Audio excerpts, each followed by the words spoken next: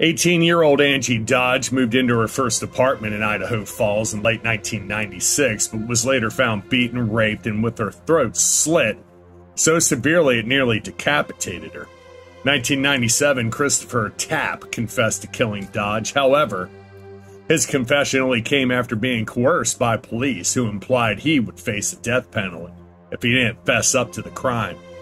Even though Tapp's DNA didn't match the collected ones from the scene, and he later retracted his confession due to the circumstances, he spent 20 years behind bars for a crime he never committed. Even with a conviction, Dodge's case was still considered a cold case because the actual killer had never been found.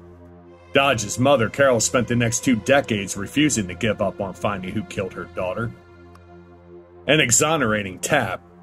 Finally, in 2017, through efforts of both Carol and the Innocent Project, Tapp was released. 2019, investigators began searching public genealogy databases and worked alongside genetic genealogist C.C. Moore at Perp Laboratories, who was able to create a family tree based on the DNA collected. Through the process, they were able to locate a suspect, Brian Drips, who lived across the street from Angie when she was murdered. He was also initially questioned during the investigation.